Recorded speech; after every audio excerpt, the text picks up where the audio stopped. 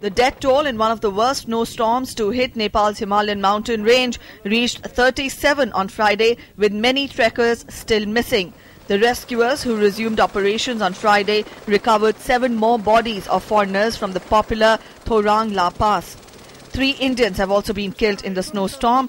30 people among the 37 trekkers who died in the heavy snowfall are said to be foreigners. 41 trekkers were rescued on Friday with the assistance of Nepal Army and Nepal Police personnel from 2 different sides of the Himalayan range. 35 were rescued from Thorang La Pass, while 6 from base camp from Mount Tukuche.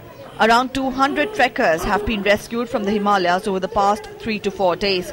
The officials believe that over 100 trekkers are still trapped in the high mountain range, where rescue operations are very difficult as the area is still under the cover of heavy snow.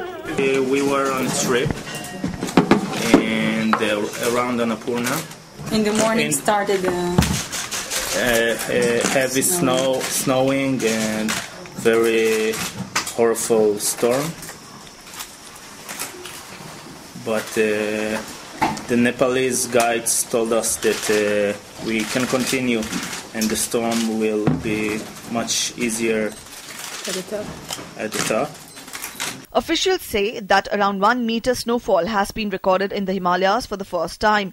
They added that rescue work will be more easier as the snow has started melting. The incident occurred in Thorang Pass area, which lies between the border of Manang and Mustang districts at an altitude of 5,416 meters.